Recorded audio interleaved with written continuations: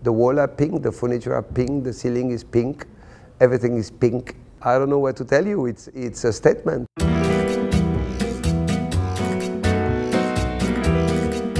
My name's David Shrigley and I'm an artist, and I'm here at Sketch in London where I've made some art.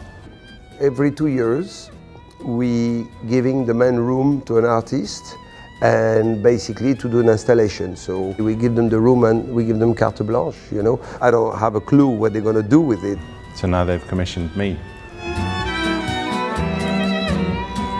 I made all these drawings for this project, and I think it's the largest group of original drawings that I've ever shown. The context, I suppose, is half the work, or changes the work very significantly. And the restaurant is a really interesting context in which to look at art. The art in this space is going to be kind of hard to avoid because it's both on the wall and in front of you on the table, so you can't really get away from it. When you make a piece of art, you have to make it for yourself, or you have to make it to engage yourself.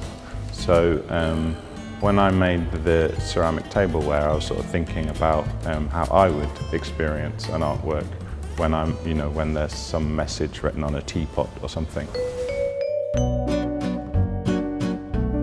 When they proposed me David Shrigley, I think I cried of happiness, because I adore his work. His drawings are really witty, which is something that give me sometimes goosebumps, and almost cynical in a way.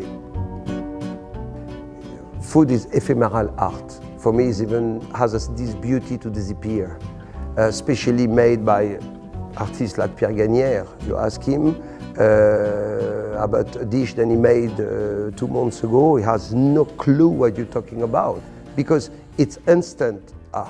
The food, it's the spirit, it's the art, it's the sensation, it's the emotion. I do this job because I found a long time ago that it was possible to translate emotion, to give pleasure to the guests, with your head and with your hand to create something with the food. I'm not somebody very static. I like when things move, and Sketch always, from day one, it was supposed to be always a movement. The idea is to have a different place each time. I wish the next artist will do tables hanging from the ceiling.